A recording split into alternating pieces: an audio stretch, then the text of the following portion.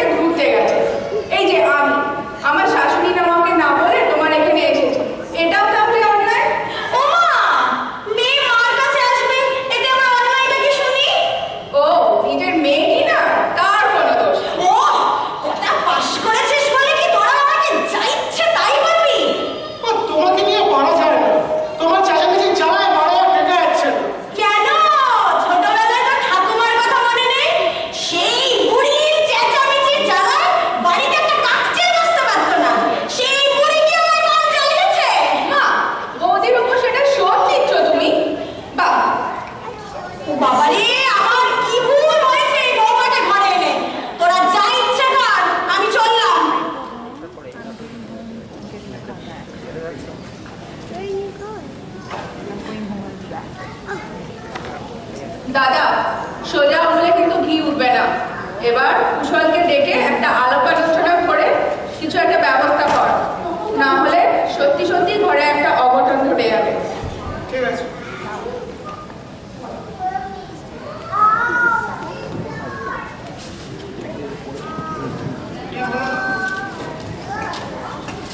কয়েকদিন পরের ঘটনা। ইতিমধ্যে সুবীর সমস্ত ঘটনা জানিয়েছে কুশলকে।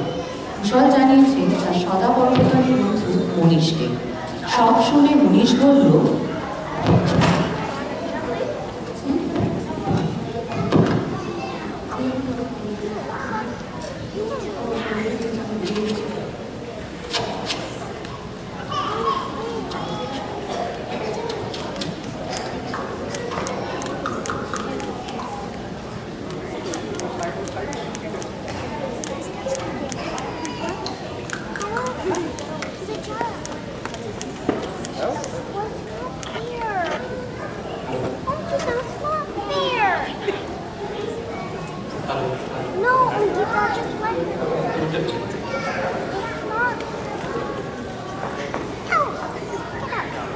আচ্ছা, এই ব্যাপার তোর বাড়ি তো শাশুড়ির হাওয়া আমি বন্ধ করে দেবো। কি করবি?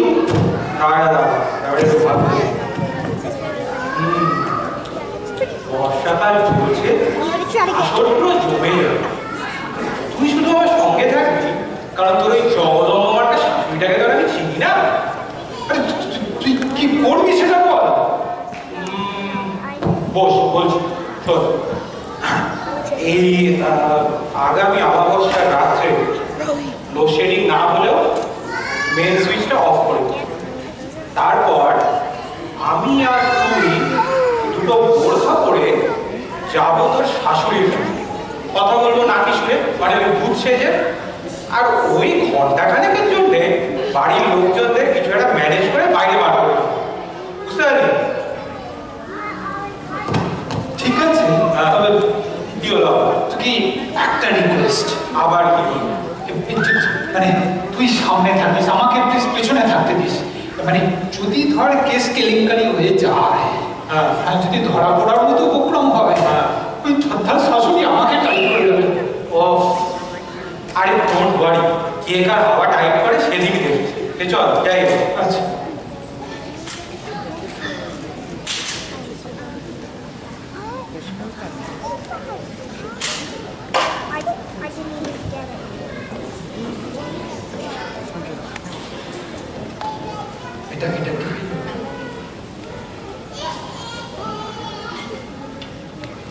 পরবর্তী অমাবস্যার দিন বাইরে ঘুটঘুটে অন্ধকার, ঝড় উঠেছে, মাঝে মাঝে বিদ্যুৎ চমকাচ্ছে।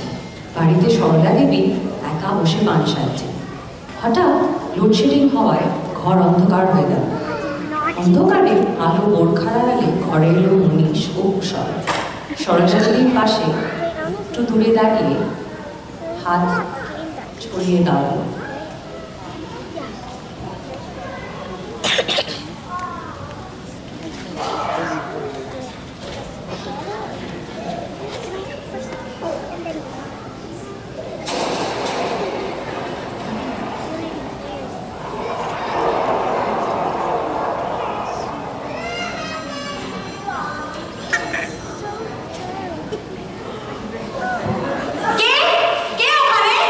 কে ওখানে জবাব দাও।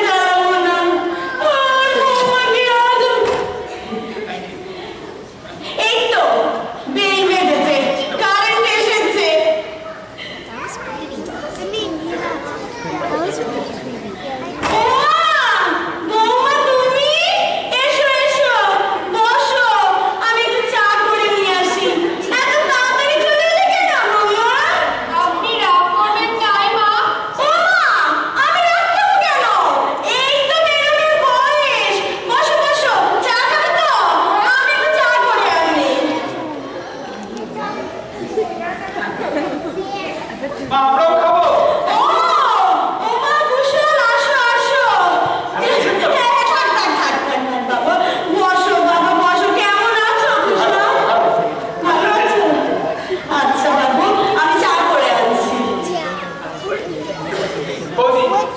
আপনি কেমন আছেন এবার?